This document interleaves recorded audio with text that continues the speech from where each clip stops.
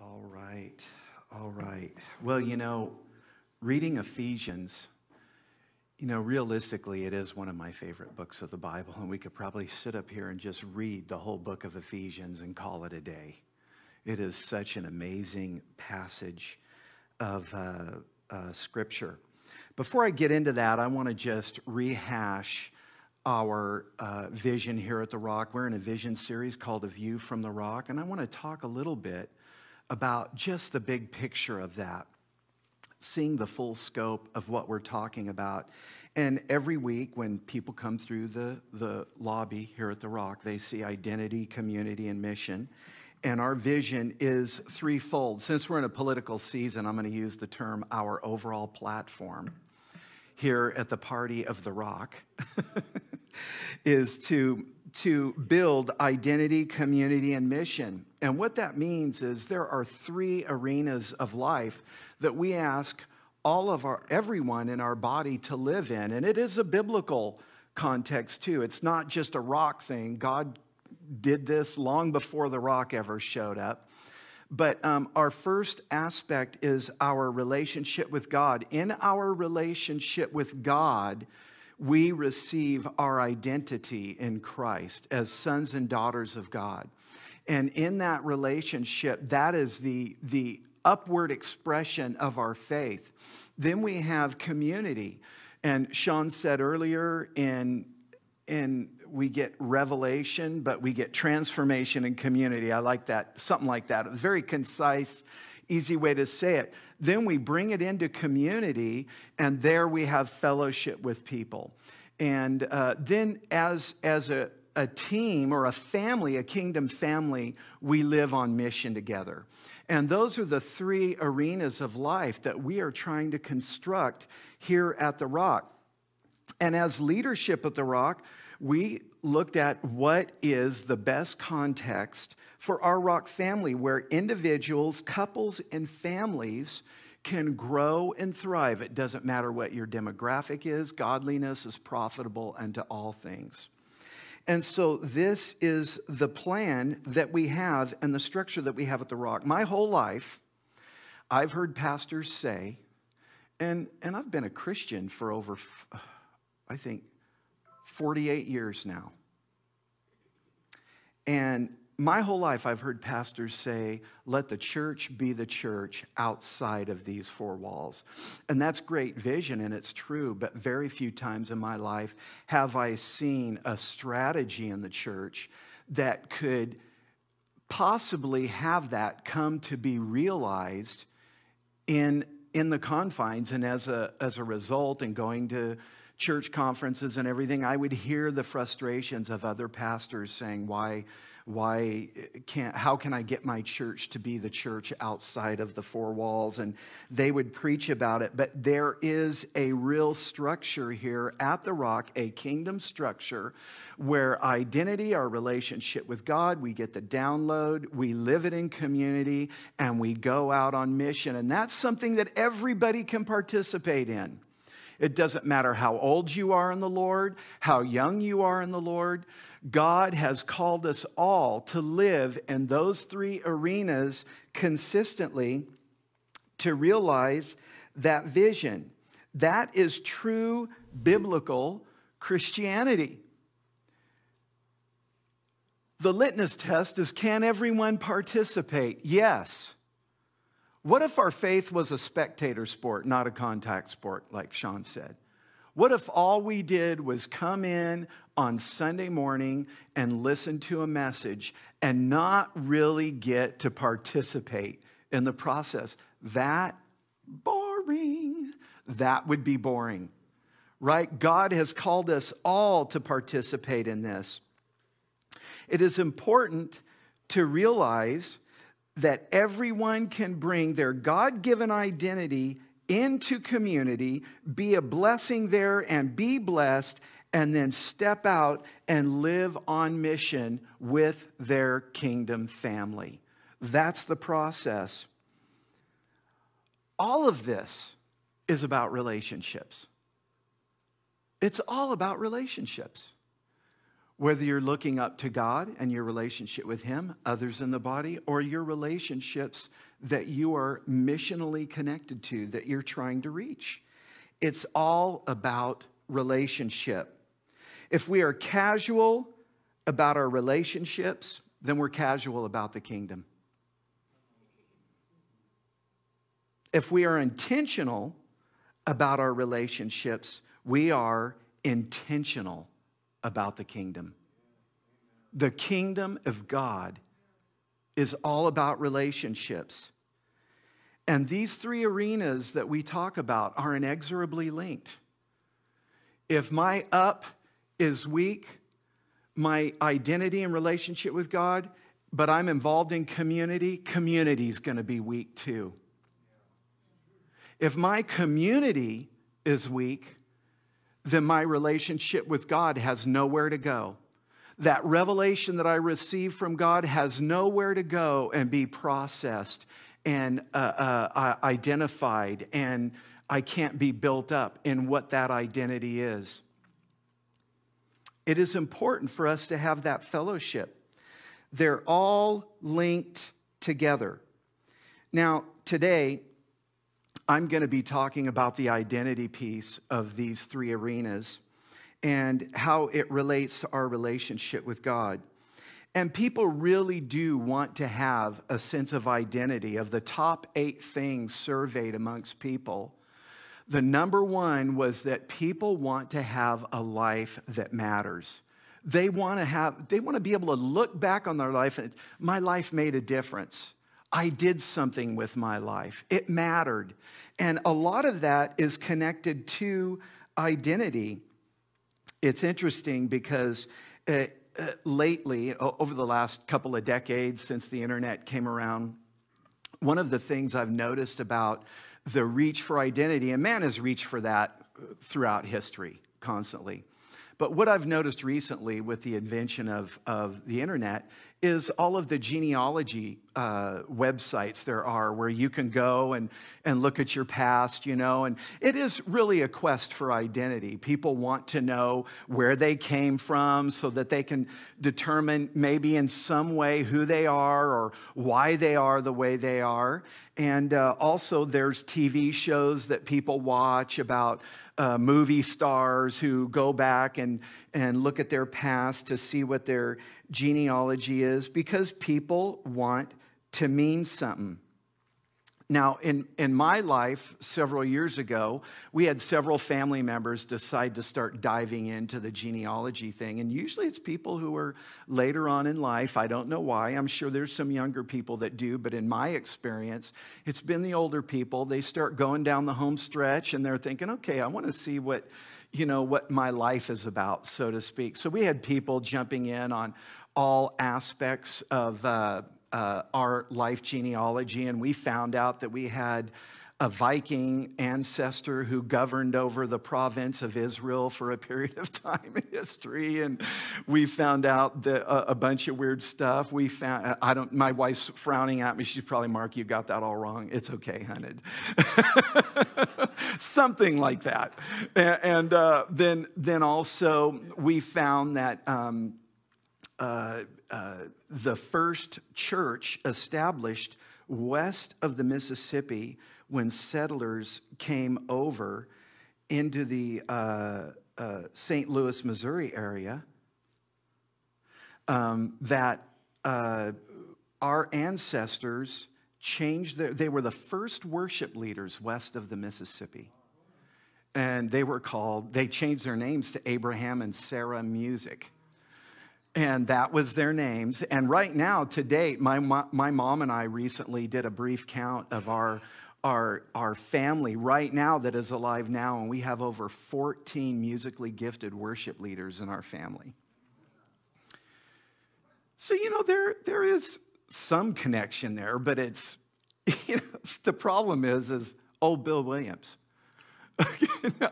We were related to old Bill Williams. Have you ever driven through Williams, Arizona on the way to the Grand Canyon? The town's named after him. And, and he was really a cool guy. There's a big novel written about him. And he was the man, the pioneer who, for the government, went and charted the Arizona territory. He explored it, he mapped it out, but he did it because he was a Christian and an evangelist. And he wanted to do that so that he could go and evangelize the Indians there. And so as we tell that story in the family, that's usually where we want to stop. Because what ended up happening was he married an Osage Indian squaw, and through that process fell into pagan worship and fell away from God and died that way. So that's not a happy ending. But see, that's the problem with relying on genealogy for your identity. Because wherever there's a president or a general or some person of notable character in your genealogy, there's also an axe murderer or a serial killer. It really doesn't have any teeth. For every glorious display of humanity, there's a little in there too, So we can't find our genealogy or who we are really based on who's in our ancestry. But this is what's beautiful. We can go several generations back or even several hundred years to find out our natural genealogy. Or we can listen to what Paul says in Ephesians chapter 1. He chose us in him before the foundation of the world. Forget this 200 or 300 years back. I was called out by God from before the foundation of the world. And that's my genealogy.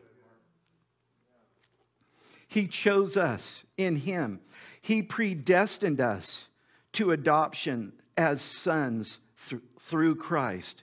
God is our heavenly Father. In him, we have redemption through his blood, the forgiveness of sin, according to the riches of his grace, which he lavished upon us. God doesn't hold anything back, does he? He doesn't. He wants to unite us in him. In him, we have obtained an inheritance. The work, this is what I love, the work that he has done, he is doing right now in you and will do tomorrow is to the praise of his glory. That's powerful. That God is working in us, and somehow that work that he is doing in us and the transformation that is taking place in us in the spirit realm resonates to the praise of his glory. Man, that's beautiful. And when we heard the word of truth, we believed in him, and we were sealed with the promise of the Holy Spirit, which is the guarantee of our inheritance right now. We know the Holy Spirit is here. We sense the Holy Spirit is here. And that is evidence that this is true, that we have an inheritance that we are receiving now and will receive at the end of time. That's what gives us a sense of belonging, is when we believe God's translation of who we are and we function in that identity. What makes identity important? Well, identity is the clarity to vision. So one time we stopped off at a mall somewhere that we were unfamiliar with. It was a strange mall, and we needed to find a specific store and get something there. And so you go into the mall, and when you do that, you look for the marquee with the map and everything. And so we go in, and we're looking for the store that we need to find. And okay, so we're going, oh, there it is. So, and then it's over here on the second floor in this area here. And so what I started to do was take off and go to that, but I was missing a key piece. You got to figure out where you are. If you don't know where you are, you don't know how to get to where you're going.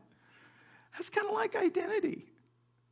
If we don't know who we are fully in Christ and our identity in Christ, then how are we going to be able to get to where we need to go? If we don't know what gifts and talents and things that God has blessed us with and who we are and what organic resources we have to bear out of the treasure of our heart to get us where we're going. We need to know who we are and where we are. Back in the 80s, there was a really strong identity and destiny message that came out. I don't know if any of you remember that, but it was strong. All kinds of books were written on how to fulfill God's purpose for your life, how to fulfill your divine destiny. And several people were writing them, and they were powerful. They really ministered to a lot of people. They ministered to me at that time. And they were significant. But they lacked some of the basics, to my memory. Maybe they were there in some, but they lacked some of the basics. So let's think about these basics for a minute. I am created in God's image. I am called to be like him and to grow up in him into all aspects. That's why the Bible says, as we behold him, we are transformed into his likeness. The stronger our relationship with God is, the more we become like him. And not only was I created in the image of God, I'm called to reproduce. Now, God told Adam in the garden, be fruitful and multiply. We were created in the image of God. Now, Jesus, the second Adam, came along, saved mankind, and told his apostles to be fruitful and multiply by going and making disciples of all nations. These are the foundational truths of our identity. We're created in the image of God, and we are called to reproduce that image in others, to share the gospel. That's significant. That is a piece fundamentally that I believe was lost, at least in the circles that I was in. Now, it's true. God can call us to be real estate agents, work in the marketplace, construction, the medical field, or finance. He can call us to do some of those things that, and does. People are called to the marketplace. I believe that. They're called into, I believe Michael Tiarino was called to be a nurse and to do what he does there. I'm not going to go into the details of that, Michael, because it's too much. We are called to do those things. But we are called first and foremost to make disciples. First and foremost. Being a nurse is something that Michael does as part of the process of making disciples. He's not a nurse first, and when he has time, he makes disciples. Do you understand the difference? We are called, our identity is that we are created in the image of God. We're called to be like him, and we're called to multiply that. That is the foundation. And when we don't have that foundation, we can go into a profession in our lives and have decades where we never make a disciple. It's important to have that foundation in our hearts. You might say, Mark, this is a mission message. It's not an identity message. No, this is an identity piece. If we don't get this into the depths of our hearts, we're going to go through our lives not living out of that aspect of our identity. But it is key and it is foundational. Well, why do we have to fight so hard for this? Why can this seem so difficult at times? Because we know that living in our identity isn't something that just accidentally happens. It's something that we have to fight for and be intentional about. Well, think about it this way. Before Adam and Eve ate the fruit of the garden, The Bible says that they walked through the garden in fellowship with God in the cool of the day. And if identity flows through relationship, they had unfettered relationship with God, and their identity was intact. Everywhere they went, they experienced the life of God. They experienced their identity, what they were created for, to love and minister to the Lord and to reproduce. It was a powerful thing. But when they ate of the fruit in the tree, from the tree in the garden, it was the beginning process of the stripping away of the identity of mankind. And it went on from generation to generation. But that sin nature came in and started to leach their identity out of their being and everything that we were created to be. And almost everything we encounter in this world is identity draining. Now think about this for a minute. In the garden, before the fall, everywhere they went was the life of God. There was only one place they could go to have that taken away.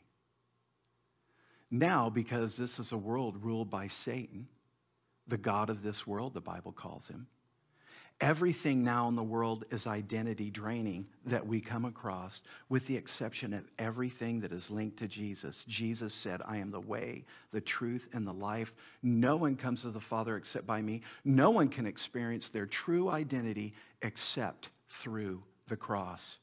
Jesus is the only way. So it's completely reversed. And I will tell you, the God of this world will use any culture you live in to seize your identity and to fashion it into what it wants it to be, contrary to the Word of God.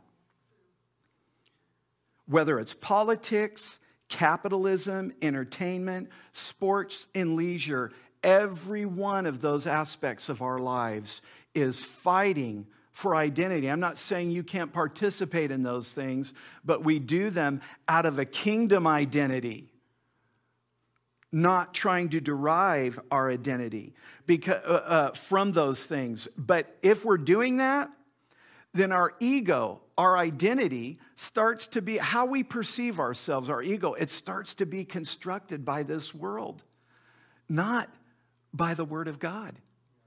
And so we start taking on the imprint of this world. And that's why Paul says in Ephesians, you formerly walked according to the prince of this world, in darkness. We don't have to walk in darkness that way. Our ego begins to be constructed by the things of this world.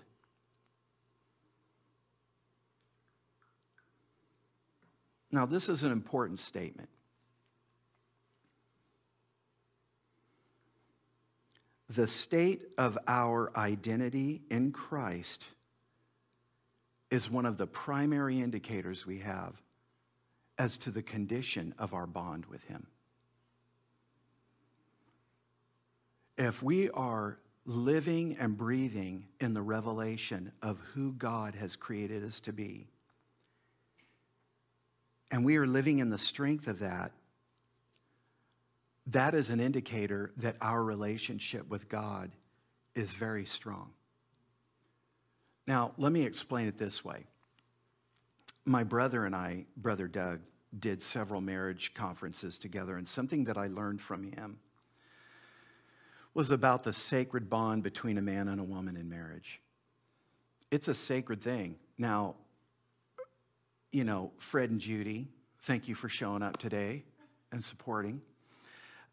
We have a small handful of people here this morning that have joined us here today. Fred and Judy, there's a bond between you two. But Fred, you can't control that all by yourself. It takes interaction with both of you. Judy, you can't control it all by yourself. It takes the interaction of both of you. It takes the participation of both. But when you're both consciously aware of this bond that in some ways feels like it exists almost as a separate entity almost sometimes when I think about it, because it's a combination of both of us, not just one or the other. that bond is very important. And when that bond is strong, our marriage is strong.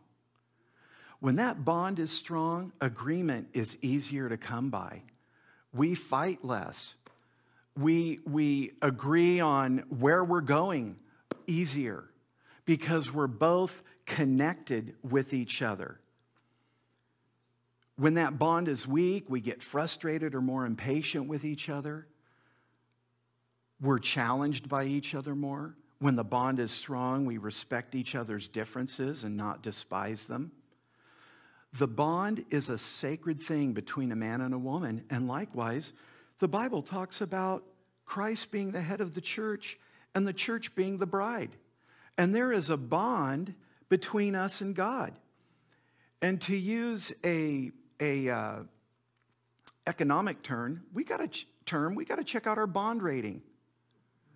You know, we have to check out where it's at. Is my bond with my wife strong? Is my bond with God strong? Is his divine influence throwing through my heart and ministering my identity to me? And am I living out of that identity? And if my ego is corrupted with the things of this world, I won't be doing that. In the world, here's another way to look at it. In the world, there are economic indicators. Housing starts, factory orders, the stock market.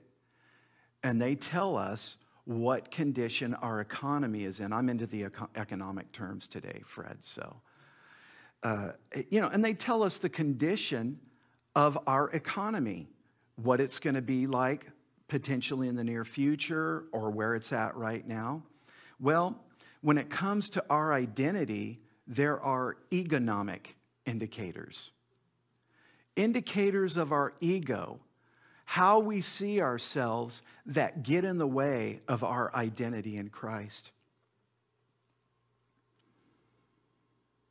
And people will make identity statements, and you can sometimes get a feel for where they're at, because out of the abundance of the heart, the mouth speaks.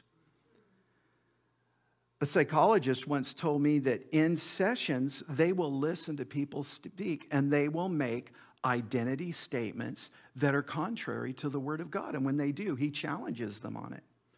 I am anxious. I am an anxious person.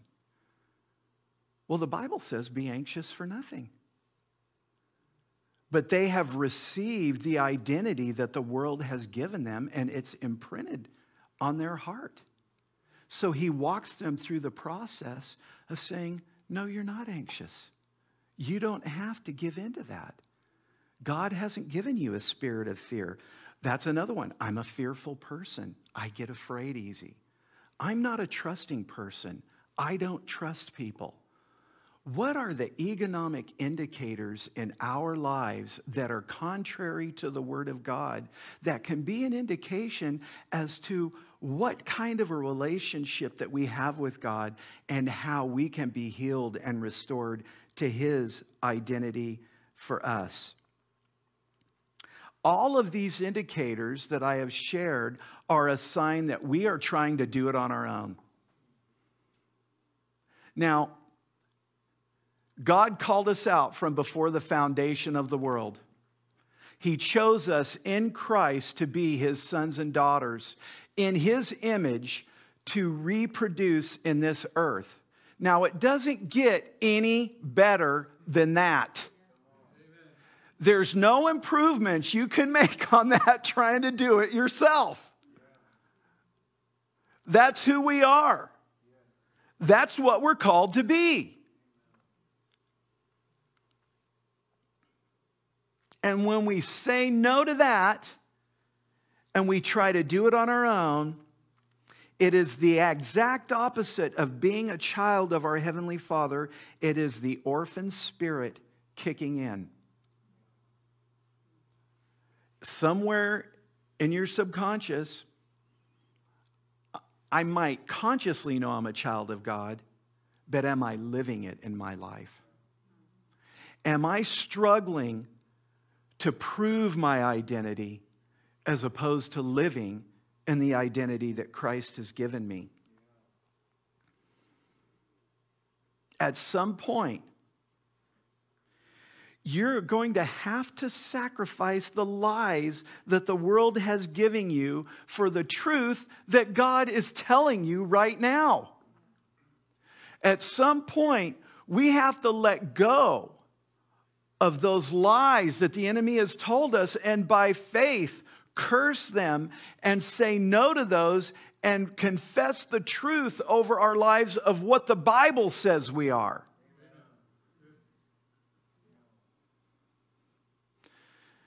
And that was something that I learned a while ago. I mean, I was doing the math on it.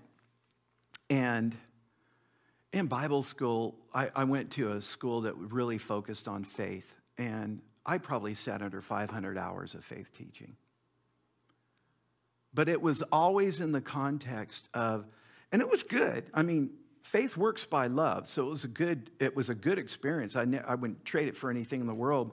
But it was about how we can help others believe God for their healing.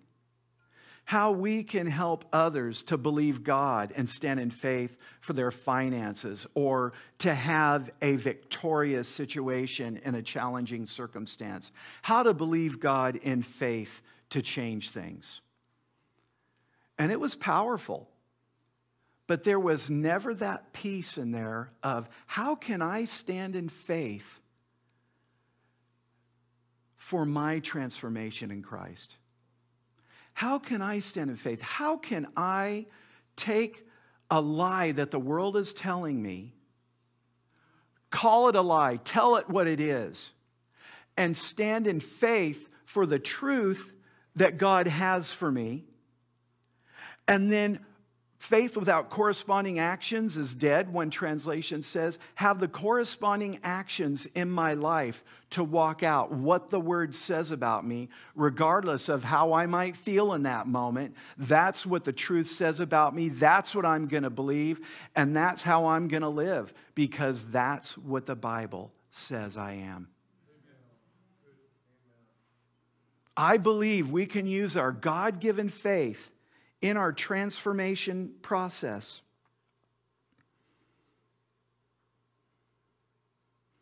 You have everything to lose and everything to gain. Now, Mark, what do you mean by that?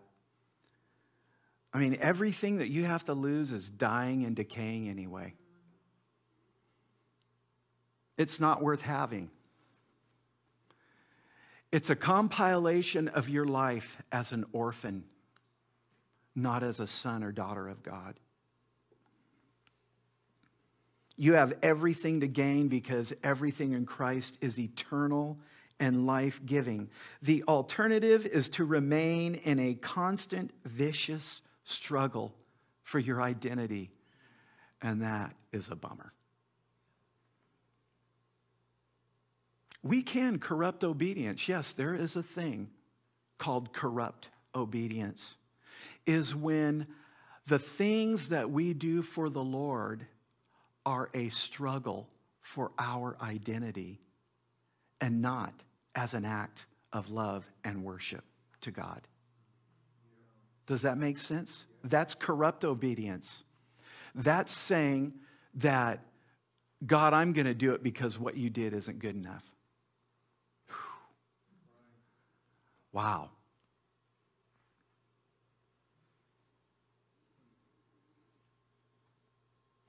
When our identity is realized, just imagine this pulpit as identity. When our identity is realized, I move from that vicious struggle to prove my self-worth and my worth to others. It gets washed in my identity in Christ, and I come out, and the things that I do, my acts of obedience, are acts of love and worship to God. God redeems my life. It's powerful. God redeems my life. Everything I do gets washed in my identity in Christ.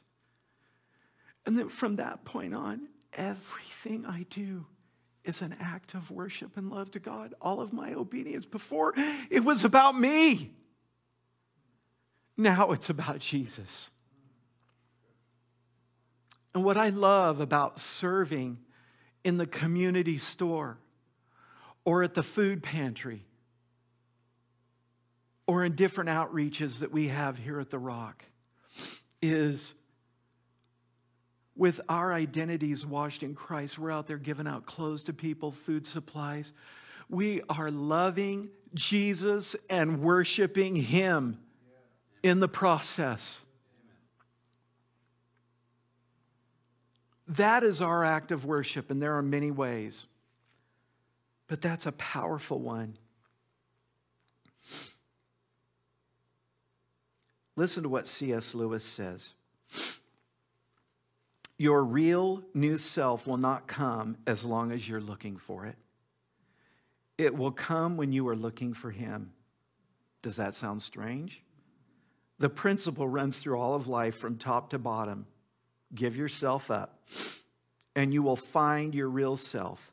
Lose your life, and you'll save it. Submit to death, the death of your ambitions, your favorite wishes, every day, and the death of your whole body, and submit with every fiber of your being, and you will find eternal life. You'll find your identity.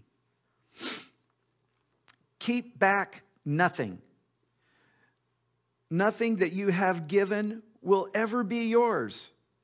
Nothing in your life that has not died will ever be raised from the dead. So you might as well die to it. It has no future. Our fallen identity has no future. Our kingdom identity has eternity. Look for yourself, and you will find in the long run only hatred, loneliness, despair, rage, ruin, and decay. But look for Christ, and you will find Him, and with Him, everything else will be thrown in. Amen? Christ has set this example for us. Man, I didn't realize how late it was, so I'm going to wrap this up. I should have been looking at the clock. Christ has set this example for us. He denied Himself on the cross, and He laid down His fleshly self for our inheritance in eternity. The key to our kingdom identity is to die to ourselves, seek God as our heavenly Father, and live in that position of strength. Amen? Amen. Father, we thank You so much for Your word today and the blessing that You are in our lives, Father, that we stand here as sons and daughters of You. Lord, and that we can live in that amazing identity as a way of life. Blessing You, God. Glorifying You. Reproducing Your kingdom in other hearts and minds. In Jesus' name, amen.